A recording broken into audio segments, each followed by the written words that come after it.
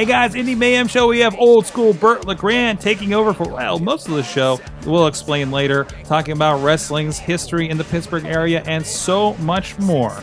Stay tuned. Find yourself in the Beachview area of Pittsburgh? Check out the official pizza of this show, Slice on Broadway, sharing an abnormal obsession with pizza we can relate to. Check them out at sliceonbroadway.com and tell them this show sent you. Hungry as fuck, but I ain't starving yet. Chain for the pain, cocktail bar set. Never said I was a gangster or thug, but I'm an animal. Peanut for the taste of the fly. Hey guys, it's the Indie Mayhem Show, episode 89. I'm Mike Sorg at Sorgatron on Twitter, here from the Mayhem Studios in Pittsburgh, PA, where you talk about independent professional wrestling from a couple of guys and our guests for this week that work in somewhat in the independent professional wrestling realm. Myself with some video production with some local groups, including the RWA and the IWC in the Pittsburgh area. And also with me from San Antonio, he represents Inspire Pro Wrestling out of Austin, Texas. He is the voice of Inspire Pro Wrestling. He is Eamon Payton at Eamon2, please. Hello, Sorgatron. Yeah, ready to talk some indie wrestling as always, as we are to do here on the Indie Mayhem Show. That's right, and maybe a little delayed as well. I think our pipe to San Antonio might be a little bit clogged there, but we'll roll with it. Anyways, this is the Indie Mayhem Show. You can check us out at WrestlingMayhemShow.com, and you can subscribe to us on Twitter, on Facebook, on the Instagrams. Yes, actually, we are on Instagram. I need to do more with that, and so much more. And you can also drop us a line. Let us know what you think about our guests that we should be having. We got a couple recommendations that we've been working on in the background. And you can please drop us a line to 412-206-WMS0 or goodtimes@WrestlingMayhemShow.com. Big thanks to Basic Sickness at BasicSickness.com. Free music and helps us with our intro to this and the Wrestling Mayhem Show. If you dig that, please go check them out. If you dig what we're doing, we actually have a Patreon for the main Wrestling Mayhem Show. You can support us monetarily there, become our boss, get a state of the show, WMS Gold, and so much more. Patreon.com/Wrestling Mayhem Show. And join us here live at live.wrestlingmayhemshow.com. The fun begins at 9 p.m. Eastern Time with the Wrestling Mayhem Show every week. And us about 11 o'clock Eastern Time as well. Or a little bit later as I look up at the clock. We ran late tonight. Holy crap. But anyways, let's get into it. We have a guest in the studio this week. He's from here in the Pittsburgh area. He is old school Burt. No, that's not right. Burt Legrande. Wow. There it is. My God. Eamon has disappeared on us. But Burt Legrande joins us in studio. He is, of course, announcer for the Renegade Wrestling Alliance, and of course work with Vicious Outcast Wrestling and some other stuff around the area. We'll get into all that. How you doing tonight, Burt? Doing all right, Sorg. Thank you very much for inviting me into the dungeon here, the official home of Sorgatron Media, and really excited to be here. Looking forward to this, man. Some call it a dungeon, some call it a technological citadel. It's been really weird as people come in here and see what actually happens and see how it really looks, and it's curious. You get a feel for how the Sorgatron sausage is made. I'll tell you that right now. That's also something I've heard. But anyways, so I want to get into it. First of all, we'll get to know you on this show. What is the earliest kind of memory about really getting into professional wrestling? For me? Yeah. Okay. 30 years ago, ABC, Channel 4 here in town, had a replay of WrestleMania 1. They did it on a Saturday morning, or maybe it was like Saturday around noon. Really? And I watched it at my parents' house. I was 9 years old. And the very first match I ever saw was the Body Slam match between Andre the Giant and Big John Studd on that replay. And I think from there, I was hooked. Because growing up, I could never get into Star Wars. I could never get into the Superman, the Batman, the action figures, the comic books. But here are some real life action figures in my mind. Real life guys, real people doing something in the ring, good versus evil, and that got me. From that point on, I was a fan pretty much from the word go. At that point, never missed a show. Stayed up late to watch Saturday Night's Main Event. Back when I was filling in for Saturday Night Live on the reg. But from that point on, I was absolutely hooked by it. So I did a quick Google search on that because I feel like maybe I don't know if you told me the story or I've heard before about how it was on local TV. It seems somewhat familiar. So I pulled up the Wikipedia page. Yep. And apparently, 2 weeks after WrestleMania 1, they showed it in its entirety on TAE here local. Yep. Because they had the closed circuit showing at the Civic Arena. And the Igloo is not there anymore. Right. And to appease the angry fans who pelted the screen with garbage, WrestleMania was broadcast in its entirety 2 weeks later. That's absolutely right. And I, of course, I didn't know anything about that. I just saw, here was this wrestling show on TV, and here are these guys doing this thing. I didn't know the backstory. Little did you know, it was the most important wrestling show probably in ever. That's right. That's absolutely right. Wow. For a number of reasons. That's amazing. And also, the Wikipedia mentions that this mishap was mistakenly attributed to WrestleMania 2, right? In True Story of WrestleMania DVD and Blu-ray, which you can see on the WWE Network now, of course. Because it makes a better story to have those kind of mistakes. Exactly. It works better for the narrative in that DVD. I have that DVD as well, and it worked better for the narrative at that point, because I think even when they showed the clip of it, the newspaper clip of what happened, I think the actual date on the clip on the DVD was 1985, and it didn't seem to make any sense at the time when I watched it. That's awesome. That's a great backstory there. Wow. So you are a long-time fan. Pittsburgh wrestling fan, for one thing. Yes, absolutely. So you do commentary, you do announcing. How did you get into the local pro wrestling side the of local things? Scene? I never actually knew anything about the local scene for a long time, and I feel so bad about that, because I'm involved now as heavily as I am, and before I got started in 2001, I barely knew anything. I knew I think it was Steel City Wrestling had a show on one of the local, dated term, but UHF channels at the time. So I saw a couple of the veterans. I can't name anybody right now. It was that far on my mind. But in terms of how I got involved, I was working as a producer on 1360 AM. It was WPTT at the time. For Doug Hirth, the Doug Hirth radio show, longtime talk radio veteran, since passed away, and was a good friend of mine. And Doug and I were talking about wrestling one day on the show, and he knew I was a fan, so we talked about whatever angle was going on Raw. And Doug watched from time to time, and he had a bunch of the wrestlers on his show back in the day, Flair, Dusty Rhodes, and Piper. But we talked about it, and I forget what my angle was, but just talking about being a fan. And I got a call offline from a regular listener to the show by the name of, he called himself Andrew in Latrobe. And it turns out it was Drew Lazario, Hotshot Drew Lazario, manager of Champion of Managers. And he said, "Hey, I heard you talk about wrestling on the show. I'm with this organization called FNW, Far North Wrestling. We do shows around the area. Love to have you come down to the show."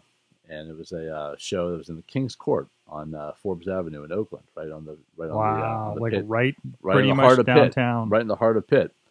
And never been to a show before. I mean, I've been to shows as a fan, never been backstage or anything close to it. Never got involved behind the magic curtain before, and did it and was instantly hooked. Just hung out backstage. Got to meet, I think Balls Mahoney was the name they brought in for the show. First I was looking at a picture for Drew Lazario. Yeah. And do I see Jesse the Mark in this picture? You probably do. Yes, you do. That would be him. Wow. Yeah. Yeah, JTM. Yeah. Just JTM and Hotshot Drew Lazario. That's the one and only. JTM, the video, or the artist to the stars here in Pittsburgh. That's right. In professional wrestling, by the way. Absolutely. Good guy. So Good yeah, guy. that's awesome. I've been trying to get him on the show for a while. Yeah. But I've said that he's been around for so long. I said that whenever he's done with wrestling and gets his awesome graphics job, otherwise, I'm going to get a shoot interview with him, because I think he has some stories. Oh, he definitely has some stories. He's a good guy. And after I did the first show, just hanging out, they had me. I think I was running sound for the next show, and the third show that I was involved with, they needed a ring announcer, and I had never done ring announcing before. It was my third show I ever did, so I barely had any idea what to do. I was running around the backstage with a chick with my head cut off, and I was awful at it. I was, green as goose droppings, as they say, and it showed. I announced a show like I had never announced a show before in my life, And the one thing that people, as soon as I got out there, the one thing people were chanting is, "We want Hank, we want Hank. Where's Hank?" Because I guess Hank was the regular ring announcer. And I looked over at the ref at the time, and again, green, who's Hank? Hank Hudson, the iconic ring announcer here in Western Pennsylvania. Since then, a good friend. I was that green that I didn't know anything about it. So not realizing the shoes of who I was filling, the shoes I was filling at the time. I since made it a point to smarten up to the business and hit myself real quick. Yeah. Eyes open, ears open, mouth shut, as they say. And from then, I was basically a sponge. We're trying to soak up as much as I can of just the scene, the backstage scene, how everything worked, how everything was put together, how a show is booked, how you work with names, what happens with the names, how do you bring in a Honky Tonk Man, or how do you bring in a Larry Zbyszko, how that happens, and in the time since then, I still continue to learn to this very day on shows, and just how things work and how I can be an asset backstage to shows. And I think it's been a hell of an experience. Absolutely. You're so unassuming at these shows, because I've learned little tidbits here and there talking with you at RWA, and you've been in RWA with us 4 years. So for 4 years. 4 years, yeah. So about as long as I've been around helping with video and in any aspect. And I'm just like, I have no idea going into this. Yeah. But interesting. Actually, I was passing a show, and I think I was pulling up Super Indy 2. Yes. And I haven't listened to a lot of the old shows or anything like that. But in particular, I pulled it up because it happened to pull up for whatever reason. I was looking at it, and it's in White Oak, where we just had a show with IWC this past weekend. I was kind of like, oh, that lighting's really interesting in there. I pop at the Chachi, and he's like, that's Burt. Yes, it is. And I was the go-between Jeff Gorman and Joe Dombrowski in terms of commentary. Jeff had done it for a while at IWC, and I think it was maybe he took a break for something. It was maybe to have to deal with his child or whatever. But he took a break. Norm Connors was in a pinch, and he looked me up backstage at a different Fed and said, "Hey, can you do commentary on the show?" And me never having done commentary before. For a full show, I did a match here and there. We never did a full show before, but I was willing to try new things. Sure, no problem. I'll do commentary. And they brought in Eric Ecstasy to be my color man. Oh, jeez. Yeah, and it worked really well. I think we had a lot of fun with that. It was a great tournament. I think Colt Cabana ended up winning the whole thing. That was the Colt Cabana year. That was the Colt Cabana year, and it was a lot of fun. My big story from that, which was another learning experience, you learn every show you do, was that none other than Raven chewed me out for shaking hands wrong. Oh, wow. Apparently, I did not know the code, and in my shaking hands like a regular person, learned the hard way that I guess that's not how you're supposed to do things in Raven's world. So, Raven's world. yeah. So from that point on, you learn things about people, and other than that, Raven was great to work with, but. It was a lot of fun. And the funny part was I had tried really, really, really hard to keep the Burt life away from my regular life, where I worked full-time at the radio station. I really tried to bifurcate the two. And I was working my shift at the radio station, and one of the salespeople had walked up to me and said, "Yeah, I was watching wrestling on Friday night, and I could have sworn I heard your voice." And it was sort of like the outing, as it were. I'm like, "Yeah, that's me." So I had to. That was sort of like the man behind the curtain reveals himself moment, and which was you're unassuming. Have fun with it. I've always said to anybody who will listen that wrestling is by far and away the stupidest thing I do, without a doubt. But it's also the most fun. Right. It's the most fun, and you've seen it at the shows. You work next to me. Find me one person in the building who has more fun than I do doing a show. and just living the moment, loving the moment, having fun with everybody. I never thought in a million years I could get people to boo the administrative task of reading the rules beforehand. And they boo the hell out of it. And I love every second of it. Because it's the crowd getting into it. It's the crowd having fun with it. And I've noticed you draw it out even more. You know, I mean, Of course. you know, the general rules of, by the way, you know, don't throw anything, don't Right. interact with the wrestlers, don't touch the wrestlers. It should please take don't 15 film. seconds. Yeah. I turned it into a 3-minute bit. Yeah, exactly. It turns into like a minute, you know. Yeah, at some point, I don't know if they're booing you or my company because you say without the written permission of RWA On and behalf of our Sorgatron friends Media. at Sorgatron Media. Yeah. I think they're turning more in my favor at this point. I think so. A little bit. Like I'm hearing some cheers a little bit. I keep telling Dr. Feelbad all the time that I'm threatening to turn the rules babyface on him just to see what he does. But it's also, I think it's also my cathartic moment because I've not worked heel in Western Pennsylvania since 2005. So if that's what it takes for people to boo me, then so be it. So what did you do heel wise then? I was a manager. Usually, what I would do, okay, for the most part, when I worked at FNW, once I graduated, I use air quotes, past ring announcing, I'd be a manager. I'd just be a personality, kind of like a nuisance kind of guy. Usually, whoever the promoter would be, if it were Drew, if it were Dan Polinsky, who's of course the father of Corey Graves, and as well as his brother Sam Elias.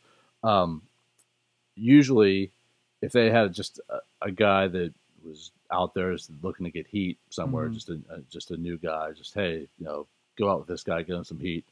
That's what I'd do. Just be there and just be a bad guy and just work the crowd and have fun with that too.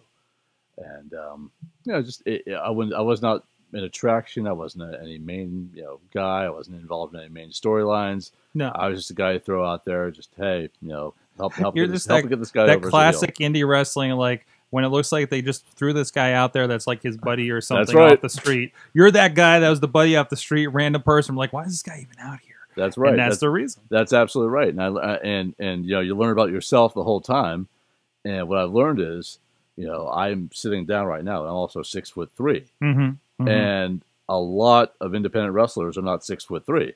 So what I would find is that I'm half a head taller than a lot of people I'd be managing. That was a problem for me because I was ringside camera for the longest time. Sure. And that's noticeable. And actually, there was a bit where they didn't want me at ringside. Right, and that was I totally understand that. I get that. And I'm too. It's the innocent crime of being too tall for what you do. I did the I do the same thing with ring announcing.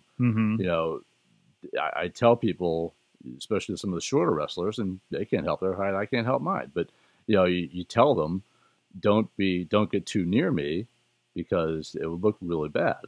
And I try to cut my legs out so I can lower myself an inch or two or three to try to mitigate it on my end. But that's what you do. But so I would do that, and I often I attribute my managing to getting hit in the head with the street sign. Never thought I'd get hit in the head with the street sign in my life, but I did because I was a manager. It was a fun day. It's a fun day at the office, a fun day right? at the office, man. I got hit. T Ranchler hit me with a speed limit 25 stop sign, right, or street sign, right in the head, and I took it. I took it the right way, and it stung and it hurt for a couple days, but it was fun. I'd do it again. I'd do it again right now if you got one. But well, actually, we do have a Klingon road sign. We got a Tow-Away Tow-Away sign over here. Right there, so maybe we'll do a special Right spot, there. a special thing for gold afterwards, perhaps. There you go. Maybe. Sure. We'll see how this goes. We'll do it as a dark match. Dark match. Off camera, because that makes sense. Podcast dark match. Right. Exactly. First time ever. Wow. So and again, you say you work. We talked a little bit off air. You do work in the radio industry. Yep. If it's okay to mention there. Yes. So obviously you're in kind of an industry that's I guess you can call it entertainment, informational. Oh, yeah. Dealing with communications in general. How does that translate? And did that really kind of help you in the long run, getting into wrestling? With the story with Drew, I got my foot in the door, but Right. I think also the two work hand in hand because yes, when I went to college, I went to Syracuse University for my degree in broadcast journalism, and the fundamentals were there in terms of learning how to present myself, how to speak, public speaking, but wrestling helped that. The wrestling, doing the ring announcing, doing promos, doing other things helped that because I was able to use what my voice and use my message, whatever the message would be, to get somebody over, to get myself over, to manipulate a crowd a certain way. And I think that that helped my public speaking immensely in terms of my confidence, my ability to be handed a microphone in front of 250, 300 people and without any real idea what to say, and then make something work. And I think that was an asset, and that also translated to radio too, because I think it helps build the confidence. Being the Burt Legrande character gave me something to, gives me something to hang my hat on, even when I do radio. And I think since then it's been a nice marriage. Good. You have any advice for anybody who wants to break in, kind of, I don't know, on these kind of side jobs like this? Again, we're a collection of people definitely on this show. People like, yeah, we're not going to be pro wrestlers, right? No, but we're into it. We want to be a part of it, or found ourselves as a part of it. What do you have advice for somebody that wants to get involved in kind of that method? Just be a pest. Be a pest. Have no ego, and look to get into it, and just you like something. The promoters, by and large, I'm not going to single anybody out, but the promoters, by and large, are people who are looking for free help. They're looking for help. They're looking for anybody. It's very much. Sometimes the videographers too were looking for free. No, exactly, because what you do, what Derek does in RWA, what Nino does and Bill do at VOW, they are entrepreneurs. It's a very entrepreneurial grassroots spirit, and what it is what do you need? You need labor. You don't have much resource. You don't have many resources. You don't have much in the bank. We're definitely nobody's in here for the money. No, of course not. Of course not. If you get gas money, if you get enough money for gas and your gas there and back and a quick meal at Sheets or whatever, you're good to go. Yeah, it was a fun day. I'm not. Nobody gets rich in independent wrestling. No, and that's I think it's definitely a love of the game. And if you have that, you can convey that to a promoter and say, hey, I just want to be more than a fan. I want to be a part of this, and have no ego. If it's okay, here's some flyers, go pay for the neighborhood. If it's here's some tickets, do what you can, go to this pizza shop, whatever, and sell some tickets. If it's hey, we need an extra hand setting up the ring or tearing down the ring. If it's something, just be involved somehow, because people will see it. And I think it's also, that expectation of, again, being a part of the side. I think their labor, your help, maybe announcers, whatever the case may be, maybe don't have the illusions of grandeur that, this is completely going to get me to WWE, like maybe a pro wrestler does. Right? Oh, no. We're working on a different reason than the guys in the ring typically. Right. We're people, by and large, people like us are established in our normal daily lives. I'd have if WWE called me tomorrow, there'd be some major uprooting. It's not my trajectory at the moment. No. I work 1 or 2 shows a month, and I'm happy with that. It fits my life. Burt Legrande is literally, and I timed this out, it's literally 1% of who I am in terms of my time spent being Burt Legrande. And that's the funny part. That's that 1% that gets me here on the Wrestling Mayhem show. It's the Indie Mayhem show. It's the 1% that gets me in RWA. It's the 1% that gets me in. It's the 1% that gave me that Twitter page. It's so funny to think about that. Okay. So you're on Twitter now. Now you're 1% Burt Legrande. Twitter's kind of a on all the time. 1%er. Kind of the 1%er one. That's your gimmick. Yeah, there you go. 1%er. You introduce yourself as that maybe That's at right. the next. That'd be good. There's the heel heat I need. There you go. Also, I thank you for reading my note the last show.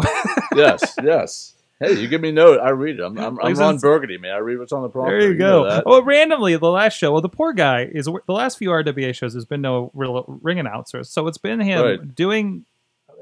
Always ring announcers, in-ring announcing, and then the ringside commentating. Oh, yeah. He's doing both jobs. Yeah, it's fun. It's fun because 2 shows ago Derek told me, I said, who's the commentator? Because I need to know that for the announcing. Yeah. So I get to say, calling the action on behalf of our friends at Sorgatron Media, Doc and Church, the Noble Ring Announcing team. Well, Doc's no longer there. Church is no longer there. Doc may be back, but... So, I've had a couple of fill-ins. Okay, well, who's the show? Who's the commentary this month? I was hoping it would be you. What? Welcome to indie wrestling. That's right. So, that's how it works, you know, basically. yeah, so okay. Yeah. Thankfully, I know the storylines, and thankfully, I know enough of the wrestlers involved to Mhm. you know, to do what I can and fake the rest. You know, Mhm, it's if it's two new guys I've never seen before and have literally 10 minutes to prepare. Well, guess what? Now they're two names looking to make their mark in RWA and prove themselves to RWA management.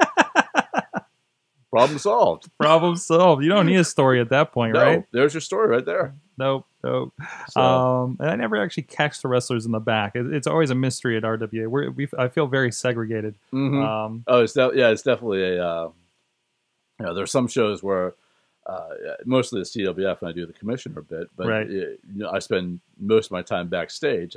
I try really hard to watch the action because I think that's literally where the action is, and that way I could tell, you know, whoever the promoter is, you know, what I thought of the matches, because I'm never, of course, going to be in the ring, of course. So but I know the presentation. I'm not going to say, oh, you did the hip toss wrong, but I can say at least, oh, well, you know, this guy didn't really play to the crowd enough. This guy didn't, you know, he sort of did his own thing, sort of independent of what's happening, and you know, he didn't do enough on this thing. And it's the little things, it's not the tactical things, but it's sort of like the presentation, the show presentation, you know. And I think that's a way I can be an asset to things. You know, this angle didn't go as well as you thought. Well, here's why. Here's maybe what you can do next time to sort of correct that. Awesome. So, all right. So to wrap this up, we like to hit on a few particular things here. Sure. So the first of all, aside from it could be indies, or aside from the stuff that you're working, let's say, right? What are you watching in pro wrestling these days? Like, what's got your attention? I think like a lot of people, NXT has my attention. And like I talked about on the Mayhem show earlier, you know, I try to watch Raw as best I can. You know, I love what's happened with the New Day. I think the New Day is the freshest gimmick in years, even on the indie level. I mean, New Day is doing things I haven't even seen on the indies. And usually indies is the proving ground for, you know, whether or not a gimmick gets over or not. And I think that those guys, the three of them, are as creative as anybody I've ever seen. And the fact that the WWE noticed that and gave them the ball to run with it. But on the indies, I catch Ring of Honor when I can. I catch certain groups when I can. I try to get a feel for what's hot. I don't have the time in my personal schedule to go through and just comb things and watch entire shows. But if I hear a buzz about something, I'll hop on YouTube. I'll hop on the Federation sites to see if I can catch some video of it, just to be in the know and just say, hey, this is a thing that could be happening, maybe. Or another thing I will do, I'll watch, and this is kind of crazy, but this is who I am, and this is how I do homework. I'll watch a lot of indie matches for just the ring announcing.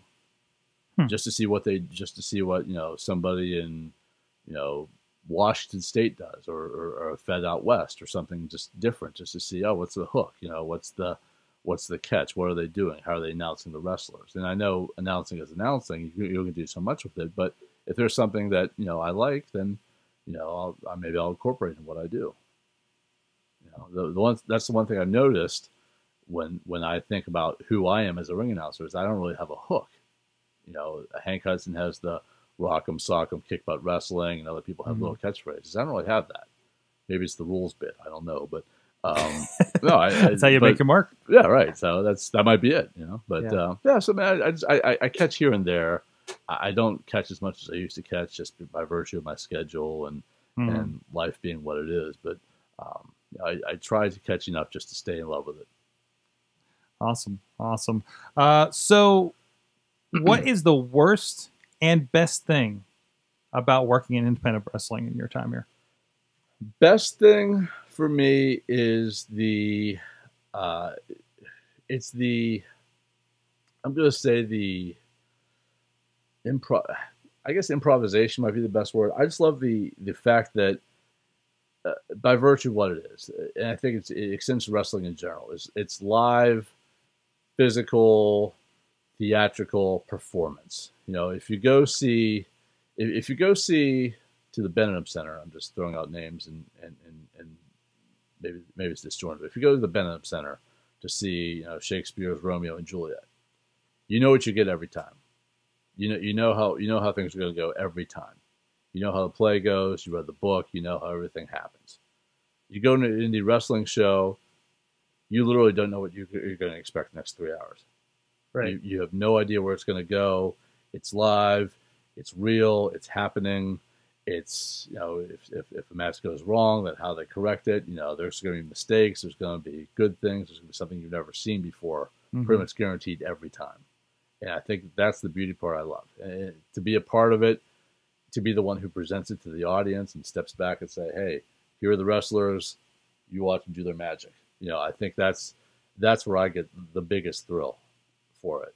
And even, last month and next month the rematch, but, seeing guys like Sanjay Dutt and Amazing Red go in there and tear it up for 15, 20 minutes. Yes. And do what they do best. And they're two of the best in the world at it.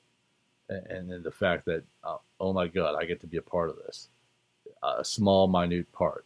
Announcing them, presenting them in the ring, going back into the commentary table, and then calling the match. That part is... You get a twofer. That part's absolutely mind-blowing to me. And it's like, the fan in me, I hate using the term mark, but the fan in me thinks, oh my God, I'm calling the Sanjay Dutt Amazing Red match. Or if it's a name, oh my God, the Honky Tonk Man is wrestling and I'm calling the match. Or heck, the Honky Tonk Man's been in my car. When I used to take some of the names to and from the airport. Right. But, right. That sort of thing is a thrill. The worst thing, it's so Pollyanna for me to say, but I can't really think of a worse thing. The travel's long sometimes if it's a long show, if it's a West Virginia show.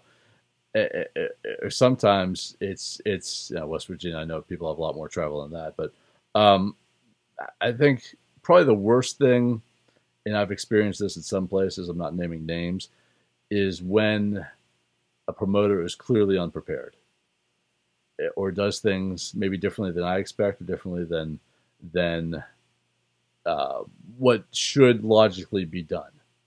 I like to think at this point, 14 years in it, I have an idea how shows should be presented and how shows should be presented not only to the audience, but also to the backstage as well, because it's a set of rules. I did a show last year, again, not naming names, but it was so disjointed from start to finish that I got very frustrated. I mean, I did it and I soldiered on and did the best I could with it, but there was no run sheet, for example, which shows which shows who the matches are, how long they're supposed to be.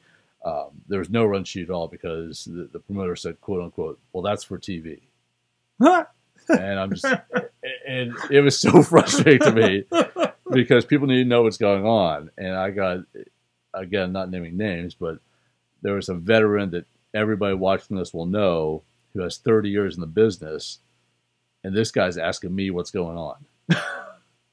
When's my next spot, brother? Like that. And I'm like, okay, I got to tell this guy what he's doing because the promoter's not doing his job. And I don't mind that. Part of me says, screw it, I'll take control the best I can and do what I can. That makes me appreciate, the people I have had the fortune to work with. Oh, right. Guys like, Derek in RWA and Nino and Bill are so on point, VOW, are so on point with what they do, top down, button down, that it is a pleasure and honor to work for them. And even when those don't go great, it's still better than that. Everybody. Right. You got to think about all the moving parts that go into a show. Of course. We've had this conversation about listen, you don't like how Raw went and how Raw flowed. Right. Do you know how many people go into making 3 hours happen? Exactly. It's the same thing in an indie show. Yeah. It's the promoter / booker with the idea, the organization having people in the back. I've heard stories recently about somebody not being ready for their match that was next and getting their gear on beforehand, right? Going through the curtain practically. Yep. This is what happens, and then you don't even see all that stuff, you're like, that was weird. You don't even know half of what probably happened. Exactly. You don't know if there was a legitimate fight backstage, which I've seen. If somebody's late for their cue. Right. We did a show for CWF in the Schooner Center in Menneson, which is a 3-floor building, and the floor, the ring was on the first floor, lower level, and the dressing area was actually on the third level. And I saw a wrestler, his music hit, He had half his gear on the third floor. I've never seen a person move that fast in my life to get all the way downstairs, 2 flights of stairs, run, and to be ready for it like nothing happened. The things that go on backstage, and I always say that wrestling is sort of my atonement for not doing the high school play. Just because seeing that energy and seeing that sort of theatrical energy, and it's a theatrical experience I can relate to. I can't relate to being an actor in any sort of play with a pre-established story or anything like that, but I can relate to this live improvisational sort of yin and yang, the riff that goes on, just having fun with it, and taking it as it comes. I think that for me, that's the beauty part of it. It's a wonderful ballet. It really is a ballet. Burt Legrande, thanks for joining us. I may have to ask you to be my co-host for the rest of the show since we lost Eamon to some internet things. So, oh, God. Those dreaded internet things. So you're on Twitter at RealOSBL for old school Burt Legrande. Yes. 4 followers and counting. What can people expect from your Twitter? I think for this one, I'm doing 2. I'm doing one for my real persona. And I'm doing one for the wrestling. And the wrestling one, I think, is just going to be thoughts about wrestling. Really just, trying to encourage as much conversation as much as you can do in 140 characters about wrestling and just what's good about it, what we like about it, and try to keep the positivity. I think you go on certain boards, you go on certain, venues. There's a lot of negativity. There's a lot of sniping back and forth, and it doesn't do anybody any good. And just keep the positivity, keeping things going, and getting people excited about wrestling. And if one person sees my stuff and decides to go to a show, then I've done my job. To get one person involved in what we're doing, and what you and I and others like us hold so passionately, I think that's all I can ask for.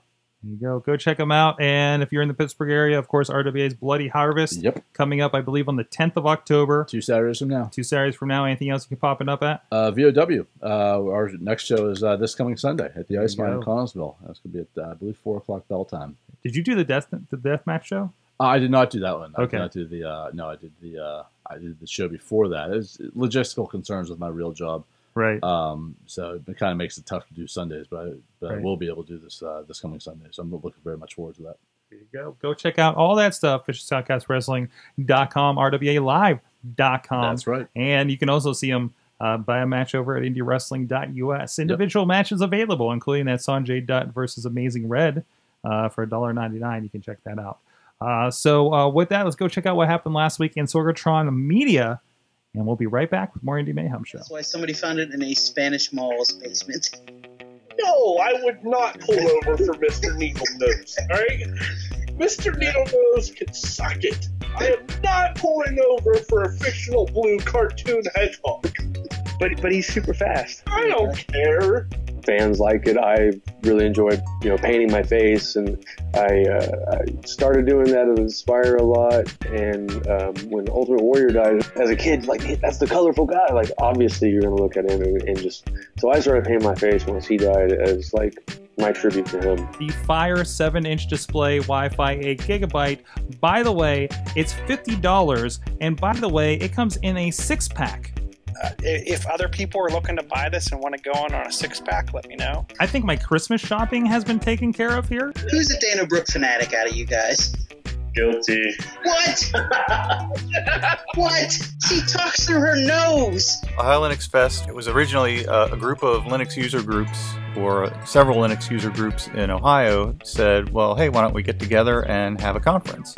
So they all sort of converged on Columbus at the Ohio State campus.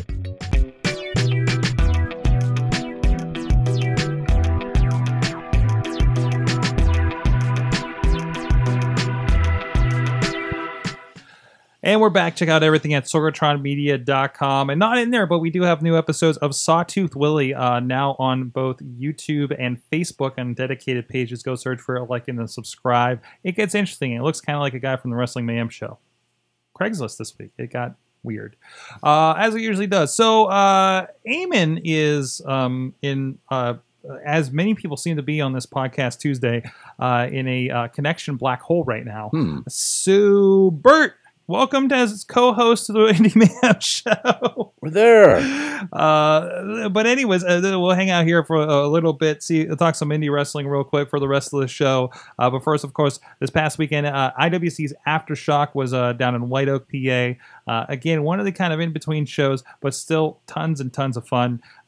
It's always amazing to me, and these are the smaller shows, a little less for people. And I've seen other shows with kind of lower numbers of people, and they just seem dead and weird to me, right?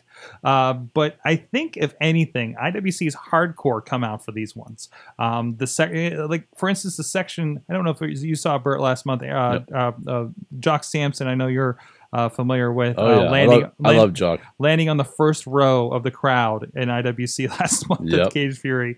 And they were there. And I think they cut there's some pictures, there's some promos. I think they're going to be coming out with them involved with Bearded for Your Pleasures, the tag team is in over there. But no, lots of fun. Another great match with Ray Lynn and Britt Baker. Britt Baker's been on the show, of course, before. But again, it's like, some women's wrestling, and these are newer girls basically. And seeing that and seeing their reaction has been really cool. And another match between Andrew Palace and Alex Daniels from AIW. But Alex Daniels actually trained by Johnny Gargano, who's popping up lately on NXT.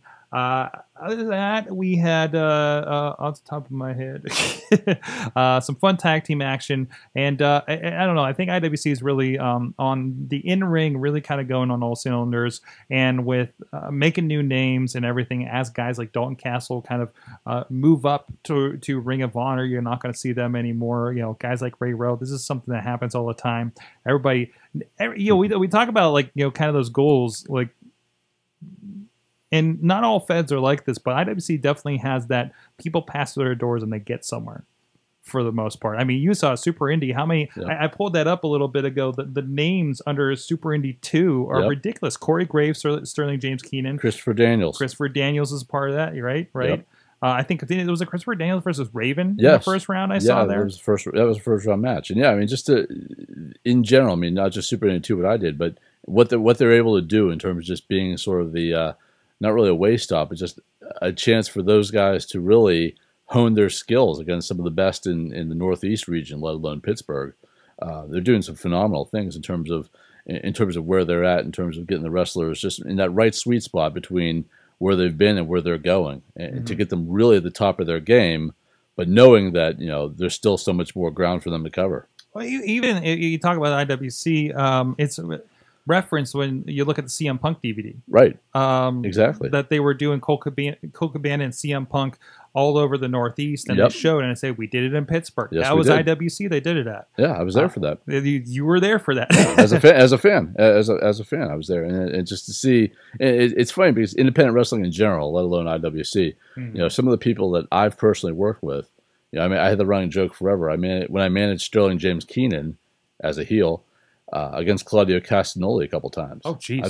I've managed that match 3 times, and one time we did the Rick Rude Warrior finish in WrestleMania 5, and I could say that before, of course, his injury, if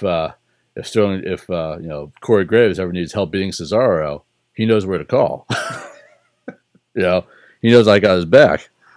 You never know. He could come back. Right, you never right, know. You right, never know. Exactly. Maybe you can get his head fixed out. No, but just the point being is that again, you see the names come up. Beth Phoenix. She spent a lot of time in the Pittsburgh area indie scene. That I didn't know. Oh yeah, very much so. Along with the All Nighters and a couple other people, but she was doing things like the double Death Valley Driver on 2 men, and just phenomenal things. It was just really showing that this person is somebody special, and I can name others as well, and as well as the ones who've come through IWC, and it's been it's fun to see those guys eventually make it to TV.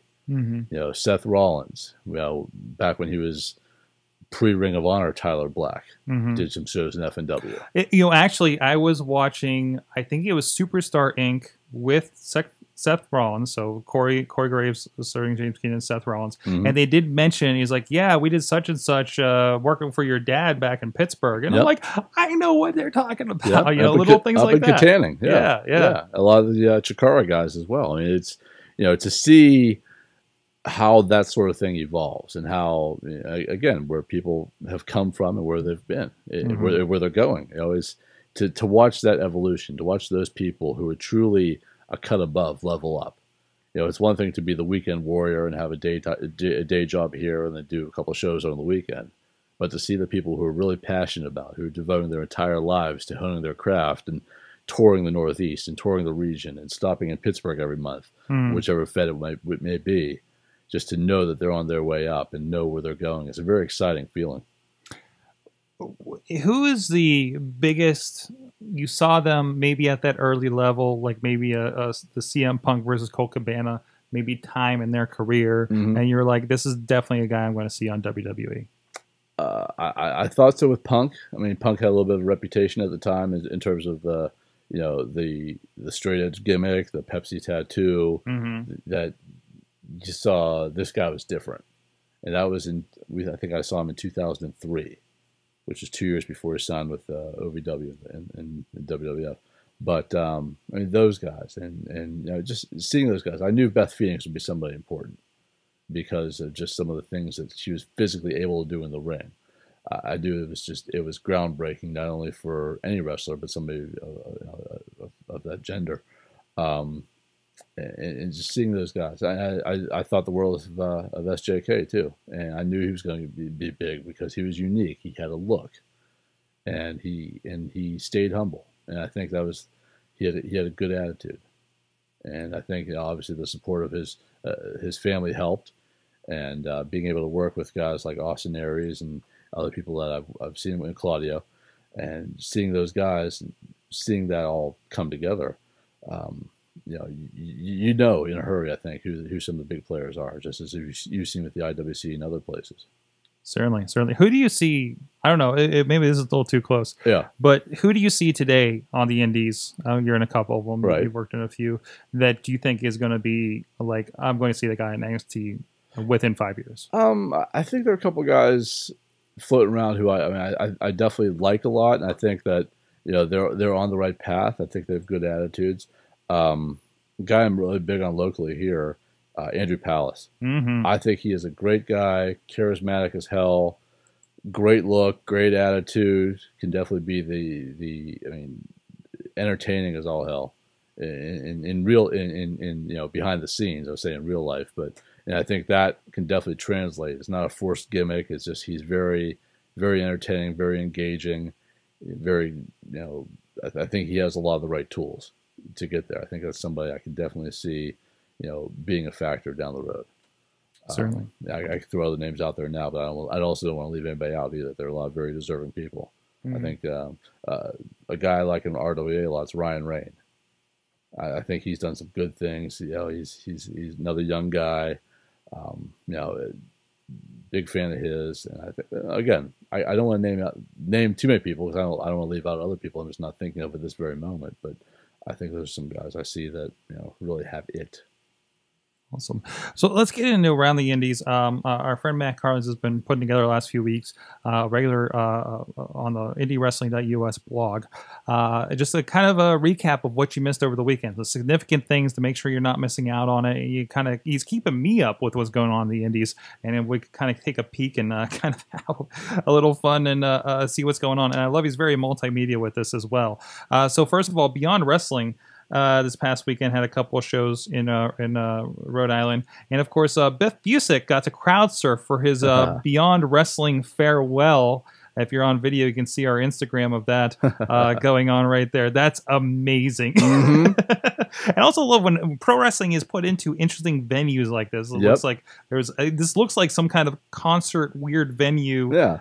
With the it looks kind of like Club Diesel a little bit with the way the balcony is, or and the everything. altar bar or something. And Beyond Wrestling always has some very interesting things going on over there. I think a few months ago, go back to RWA, you know, they did the spot with G Raver and I forget which one of the Forbidden Warriors it was, where G Raver dove off the basketball hoop. And that again, you don't see those sort of things, and you know, you're seeing something new for the first time. I'd never seen that personally. I'm sure it may have been done somewhere else, somewhere down the line, but I'd never seen that personally. I thought it was one of those amazing things I'd ever seen. I'm so sad. Wait, was I there for that one? I don't remember. I think. Was I there for that one? Or did I post edit it? No, I know I was there for that one. Okay. I think. No, maybe I wasn't.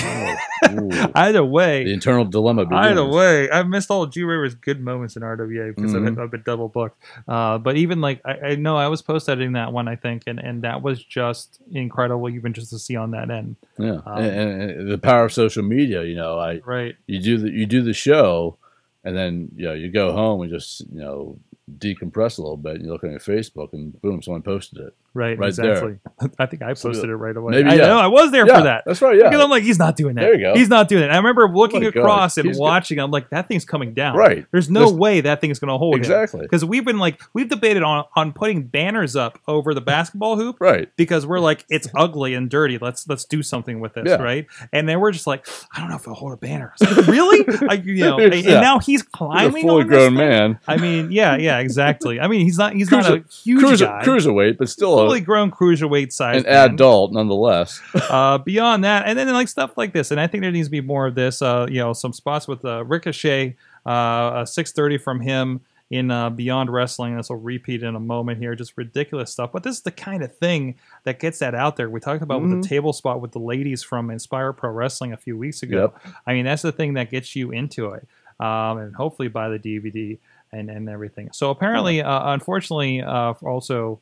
There was here's some. This will be rough, so make sure you're not eating when you see this. A bit of an ankle injury with Pinky Sanchez, who we saw riding a bicycle with whatever Jersey Championship Wrestling is being called these days. So yeah, I'm hoping it's not serious. He says that looks kind of rough. Yeah. Shikara had some crazy stuff going on. We had Shinron climbing up in the rafters a little bit. We've seen a Facade do this, especially in Clearfield a little bit, where he would, he kind of shimmy the rafters and do something crazy. Although he's doing this on the outside of the ring and doing a flip. Wow, that's amazing.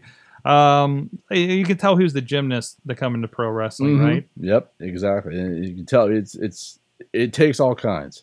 That's one thing I've noticed. It takes all kinds. The different sizes, the different specialties, different backgrounds, martial arts, mixed martial arts, gymnastics, football, amateur wrestling. It all comes together. Really, the indies are a great melting pot for that. And in the things I never expected to pop up on our indie wrestling blog, the presidential hopeful Bernie Sanders apparently showed up at a 3X wrestling event in Iowa, I guess. There he is, hanging out, and there's wrestling. Yep. That happened. There you go. So apparently this is during Iowa Latino Festival in Des Moines. Democratic presidential candidate Bernie Sanders, who was campaigning at the festival, showed up during the matches Friday afternoon. There are also pictures of him just hanging out in the crowd. I don't know. Yeah. Is he a fan? What the case is? He's hanging out with one of the pro wrestlers afterwards. That's some great stuff. Oh, that's awesome. That's a moment. That is a great moment. It would be like, I don't know, even if he does or doesn't make it as a presidential, I don't think he has a chance. I'm not sure. This isn't a political show. No. Not unless it's backstage. But that's for the real politics. Yeah, the real politics. But still, a really cool moment. Really cool moment for that.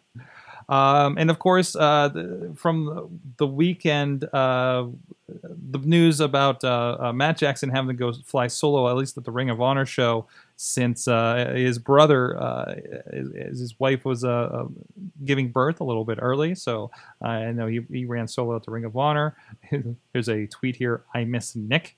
He still promised a super kick party at Ring of Honor and still had everything else going on. Other than that, by the way, this lineup, Destiny World Wrestling has a triple threat main event lined up with Ricochet, who we just saw doing the 630, against Rey Mysterio and PJ Black, the former Justin Gabriel. That's right. Incredible. And that's actually coming up on August 3rd. And all the rest of the pro wrestling information fit to print at indiewrestling.us/blog. And check out that, subscribe to it, and follow Mainstream Matt 1T on the Twitter as well, because he's definitely talking a lot about the indies and really getting into this and doing some great articles on WrestlingMayhemShow.com as well. Again, talking to that fan that jumped into Night of Champions ring during the Wyatts versus the Shield remnants during that event. And hopefully that's going to be a watershed moment for people to just stop that. You would think so, but unfortunately, this guy is not doing any favors for himself and others. Right, and I think it's just it's a very it's a prevalent thing recently, with especially with all the Shield members, people who are just interfering. I know the few times that's happened, when I've been involved in terms of the indies, that's free reign for the wrestlers to do their thing, because that's a very it's a dangerous spot for everybody involved. It's a stupid spot for everybody involved. And because there's that great unknown factor, you literally don't know what that person's intentions are when they come to that ring. And it's always with indie wrestling, I'm surprised that doesn't happen more. Yeah, absolutely. Especially absolutely shows that don't have guardrails, right. Or maybe not really that great of security. That's really security. No, yes, the shirts belie their ability. I think I'm surprised too, especially in some of the lesser venues and some of the lower venues. I mean, you were there. I talk about all the time. The time with Ryan Edmonds, it really got a lot of people's goat over the years, especially the I want to call it the domestic abuse angle. I thought it was going down a couple of times there. Exactly. And that's Ryan Edmonds doing his job, and some of the RWA fans, God bless them, really, really get into the show, and it adds to the spectacle. And I thank God that nothing's happened where nobody's actually crossed the line. Because I've seen it before in other federations, and it can be a very ugly thing, just an ugly thing all the way around, and very unfortunate. But hopefully, I know there's intention for these people in the WWE to be prosecuted to the fullest extent of the law, where before it was just an ejection and a quote unquote lifetime ban. But I think hopefully that's what's happening recently is sort of a watershed moment. I mean, we all remember the Eddie Guerrero ladder match with RVD, when the fan directly interfered with Eddie's ladder spot, which could be very dangerous. I mean, in terms of fans climbing the cage at Halloween Havoc, exactly. I mean, and just getting kicked in the face by Hulk Hogan and Macho Man. Yeah, see, that's what should happen. Right, but, right. It helps when you're supposedly thugs in the day. It was more Wild West back then, right? Well, we're a publicly traded company, so Yes, the RWA is not a publicly traded company. Look out. Yeah. Watch your ass. Fair game. Exactly. Burt, it's been so great. Thank you for hanging out here and being my surprise co-host for the last part of the show. And all night with the Wrestling Mayhem Show. Burt's got some great insights over on that, episode 489. And check them out. RWA, VOW. Lots of great stuff. Real OSBL on the Twitters. Facebook page coming soon. Facebook, go follow them. Ask him his thoughts on wrestling in general. I hope you got some insight out tonight. And of course, check out everything WrestlingMayhemShow.com. Subscribe to the show. Subscribe to our social medias. And please comment, share, do all the like, and let us know what you think. 412-206-WMS0 or good times at WrestlingMayhemShow.com. Aim's at Aim2, please. And we'll find out if he ever has the internet again sooner or later. I'm at Sorgatron. And until next time, please support indie wrestling. For the taste of the floor. Sick, you know how I act now. If you got a problem, come and see if I'm a back down. Act wild, steady sipping check now. Show is a member of the Sorgatron Media Podcast Network. Find out more at sorgatronmedia.com. Hi everyone. Do you like video games? Do you like reading about video games? Do you like listening to podcasts about video games? Why don't you check out InsertCoinToBegin.com? New articles going up daily, and you can check out our podcast, Boss Battle, on SorgatronMedia.com.